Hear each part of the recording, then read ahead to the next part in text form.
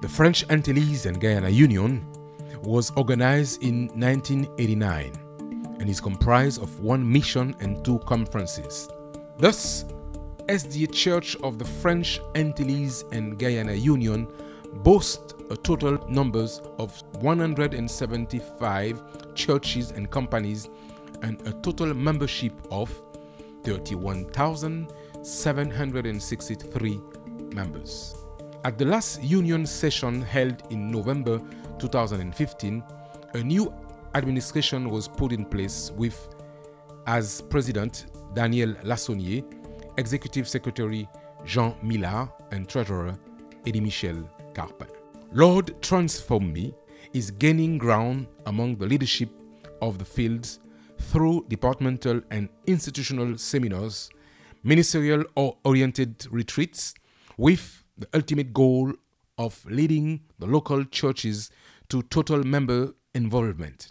Example of such application and involvement can be noted in the Adventist educational system through specific congresses.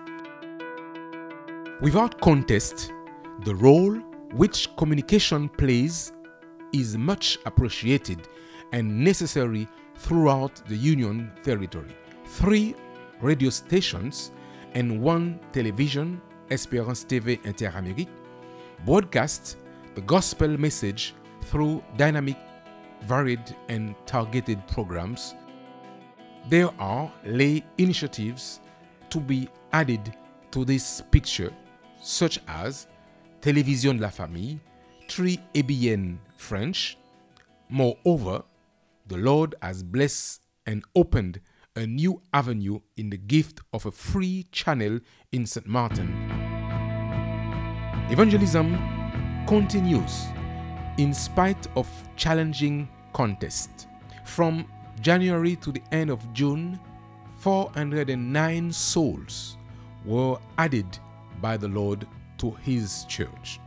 The 5th camp meeting, organized by the Martinique Conference under the theme Lord Transform Me, held from October 21 to 29, was of great spiritual and evangelistic enrichment. The Bible boom provided a tremendous opportunity for the youth to improve their knowledge of Scripture and deepen their faith as they experience greater spiritual enrichment through the study of the Word of God. A new church was dedicated in La Boucan, Guadeloupe, this last June.